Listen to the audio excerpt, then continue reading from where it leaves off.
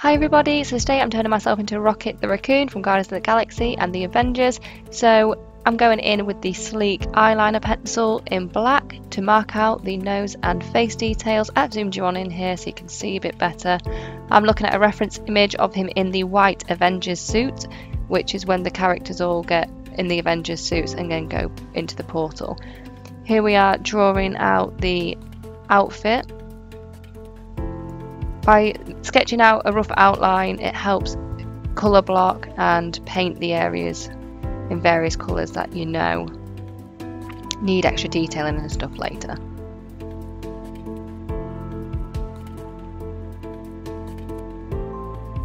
My reference image is on another phone and I always refer back to it to check where all the marks and everything need to be. And the reason I use an eyeliner is because it covers easily with paint. It can be any colour eyeliner as long as it's not liquid.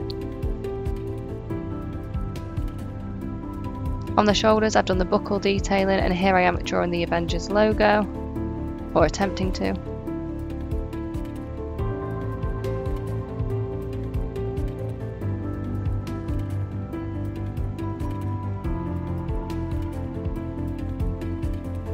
And now marking out the raised areas on the sleeves, which are like padded areas.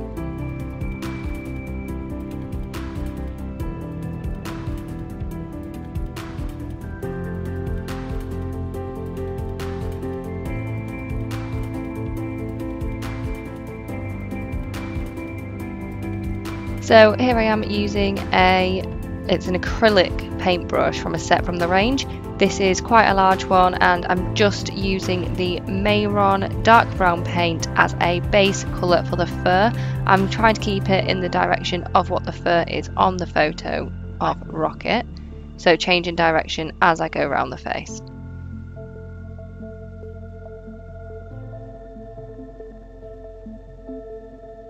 And then taking it down the neck.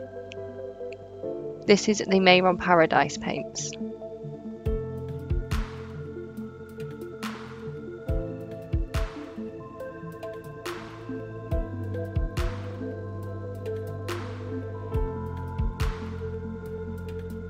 And I've painted it a bit into my hairline and into my ears, then using a small craft paintbrush. Again, these are like a kid's pack from the range. I'm going in with a slightly darker shade of brown, and I've done this by mixing in some black with the brown paint just to get some extra fur details. And I do this with quite a lot of the colours, going in with different tones of browns by adding black or adding white to ensure I build the layers up to make a realistic fur, and trying to make sure there's no skin colour remaining.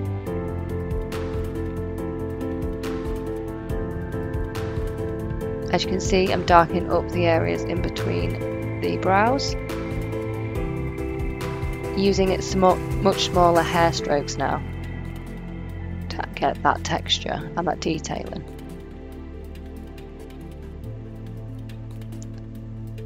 Mixing in even more black so it's almost completely black. I'm going in on the eyes to create the raccoon shapes, and this will get darkened again later.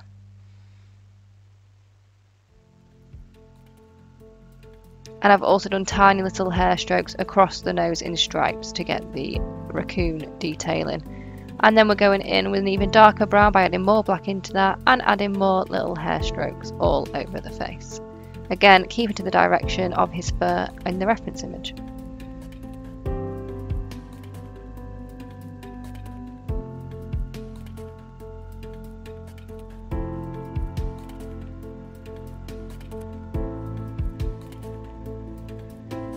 And now we're filling in the nose with black paint, so I outlined it earlier.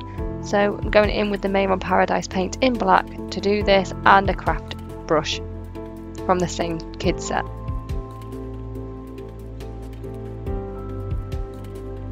And then using that black paint, I'm adding more detail around the eyes to make them darker, and then adding a few more lines to the face for the fur. Then taking a long liner brush, I think this is a Mayron brush, and I've mixed in a lot of white paint with the brown to create a light brown to add in the details of the lighter stripes on the face. Again, using the fur detailing, little hair strokes in the pattern that it is on the reference image. By using a lighter shade, you're starting to highlight the fur now in the areas that need highlighting. This adds another dimension. So you've got the base colour, and then you add darker tones to shadow, and then lighter tones to highlight. And I keep mixing more white paint to get the lighter shades.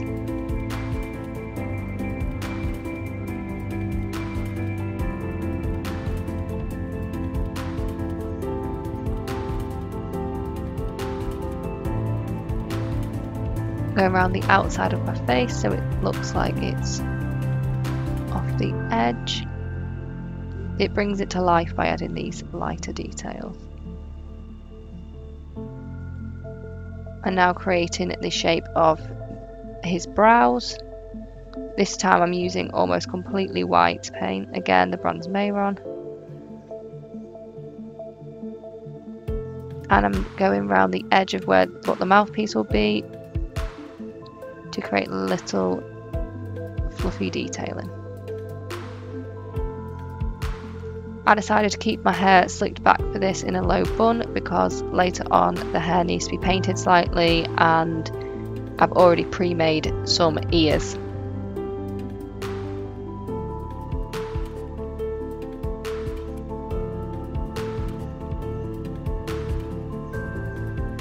I'm now going in with another one of those craft brushes, and using the white Mayron paint, Paradise paint, I am filling in that mouth area.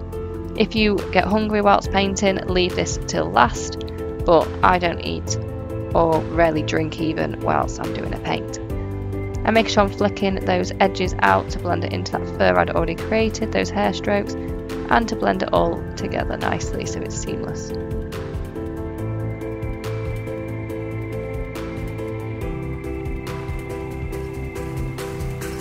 And gone back in with that long liner brush and adding more fur texture around the mouth. Using that same brush but going in with black and white mix to make grey, I'm now making tiny dots above the mouth to add that texture where his whiskers come out of, and then going back over it with white paint to blend that in. Using the white paint on long liner brush again, I am now creating the whiskers. You don't want them to be perfectly straight because that's not what whiskers do. And here I am checking the tones of the ears in regards to the face. I'm going in with the Rodale Beauty Black Smoky Eye Pen, which is actually a pencil but it's called a Smoky Eye Pen, on the waterline to darken those eyes, and using the P. Louise Badda Black base on a flat brush and patting that all over the lid and under the eyes to darken that area, and then patting the remaining onto the lips. Going in with the Be Perfect Cosmetics Carnival XL Pro palette and using shade Lights Out, which is a matte black shade, I am patting that all over that base to set it and to ensure you've got ultra dark eyes and lips. And I'm going back in with that white craft brush and adding the fur detailing on the eyebrows. So the craft brush again is from the range in the UK. We can get these from any kind of craft store, and I'm going in with the Mayron white paint, and then I'm using a long liner brush again to add more fluffy brow detailing. For the ears, I used a plain headband and some card, and I literally painted the fur strokes onto the card and sketched out the ear shape that I needed with a pencil first, painted it, let it to dry, and then I left a flap at the bottom which I then taped onto the headband to make the ears stand up, just using sellotape. Now I've gone in on the neck with white and dark shades just to add that detailing in, and then I'm finally on to the suit. So I've mixed the black and white paint to create a grey, and then I've gone in with the white on a small flat brush to create the lines in his suit. Going in with the red from Mayron now on a flat brush again. This is one of my acrylic paint brushes, and I'm filling in that neck collar, keeping the brush strokes in this similar direction to ensure that it makes the suit look like it's fitted to the body.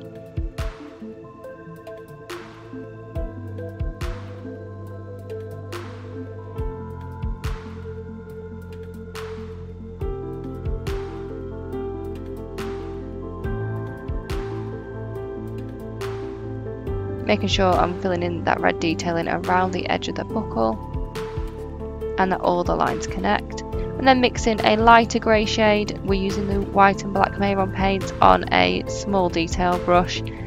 I'm going in and filling in those gaps near the neck with grey. I'm just going in with grey to make some dots on the nose to make the nose stand out more. I'm using that same grey paint to outline the collar so it stands out and outline the red areas. This creates a shadow and makes the suit appear more 3D. I'm now using a tiny detail brush. It's like a long liner brush again, this time with black paint to create the dots in his suit. I have not done the same pattern, they're more like a checkerboard, which would have taken me forever because it's so tiny, so I did dots in a very similar pattern on all over the red areas to create that effect.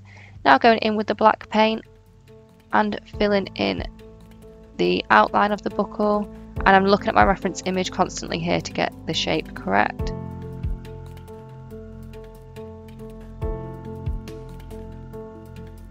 And you're starting to make it pop 3D.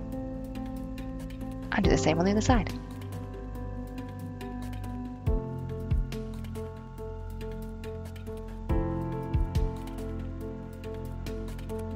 I'm just outlining that grey area because that is part of the buckle. You want it to stand out more. Going back in with the red paint, this time I'm filling it in on the buckle because this is going to be a reflector. Going in with white to add highlights, and this is when it begins to pop and become 3D.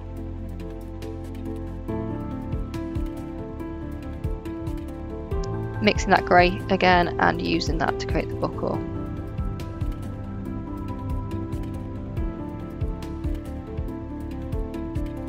And using the white paint, I'm just adding white highlights to the reflector to make it seem more 3D and reflective. Now I've mixed a light grey shade using more white in the black paint, and I'm filling in the A symbol for the Avengers. Using the darker grey shade, I am now filling in the metallic little hooks on the suit and doing the outlines of all the suit details. Using a quarter brush and the white Paradise paint from Mayron, I am now filling in the main areas of the suit, keeping the strokes all the same way.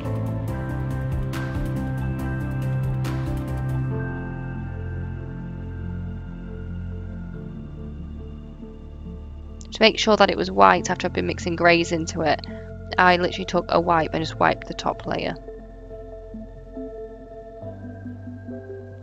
And then I'm using a Morphe brush, it's a kabuki brush, and I am blending it into the chest. This just gives it a smoother appearance, gets rid of any lines. This is a really good brush to use for large areas. It's much quicker too to pat it on and blend it out. Going back in with a quarter brush just to get around the edge of that logo and make sure the edges are all perfect.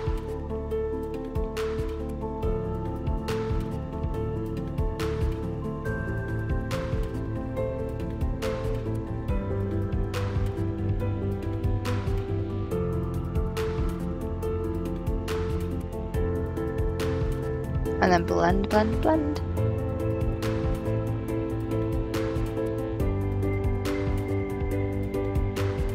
Going in with a really small detail brush now, I'm going in with the white paint in between the gaps of the A and around the circle of the logo to make it pop.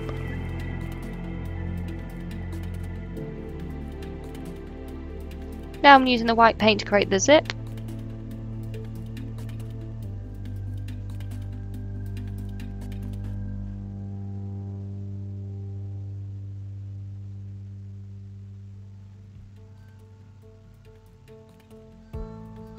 Then I've just used a slightly grey tone to make that pop in a 3D way around the edge. Going in with the white again on the quarter brush and filling in the armpit and chest area. And now onto the arms. You want to make sure that your armpits are painted, although it is one of the hardest areas to remove the paint from. Going back in with that kabuki brush, I am blending, and I realised it would be much easier if I did that on the other side from the start.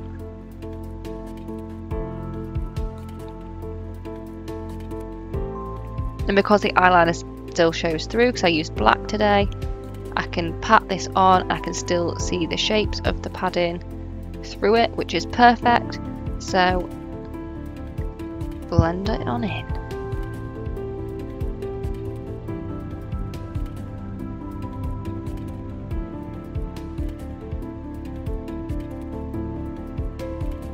Going in with the Carnival XL Pro palette again in colour Vex this time. This is on a flat straight brush, one of the Harry Potter wand brushes, and I am just creating those outlines of the padding and creating shadows underneath on thicker lines on the sides where the shadows hit, so it looks like it pops. Adding in that shade Vex on the suit where I need it to stand out more as well to create 3D effects, under the red section, near the zip, and in those lines between the collar. And then under the fur, so the fur looks like it's on top of the suit. Now to do their arm. Just adding highlights to the metal work with the white paint on a liner brush, and this is the look done.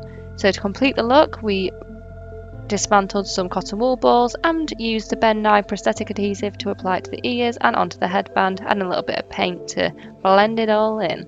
But this is the finished look with the headband on, and I'm officially Rocket the Raccoon. Let me know what you think by leaving a comment below, give it a thumbs up, and if you don't already, please subscribe and turn on the notifications by clicking the little bell. If you want to follow me over on Instagram for more looks, then it's Laura Whittle MUA. Thank you!